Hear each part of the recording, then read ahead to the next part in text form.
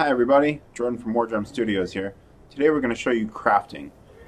So the great thing about crafting is that you've got all of your items in this tab right here in the inventory menu.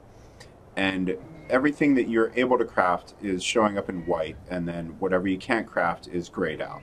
So today we're going to do a bow and arrow. So we select the bow, and you can see in the bottom right corner here it's showing me what resources are needed to craft the bow, as well as how many I already have on me.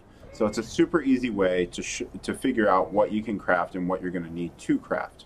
So once you've got the item you want, you select the craft button and you get your little progress bar showing off the item as it's being crafted. Once it's done, it's going to appear in your inventory and then you are free to use it. So we'll just double tap that and put it straight into our hotbar, and now let's craft some arrows. So another thing that we've implemented is the ability to craft multiple items at once very easily. So in this case, you select the arrows and then hold down on the crafting button, and then you'll be able to use this slider to adjust how many arrows you want to craft. Today we're going to go for 6 arrows, so I select the craft button and you'll see they all craft super quickly and again go straight into my inventory. And that's the simplicity of crafting in ARK Mobile. See you later.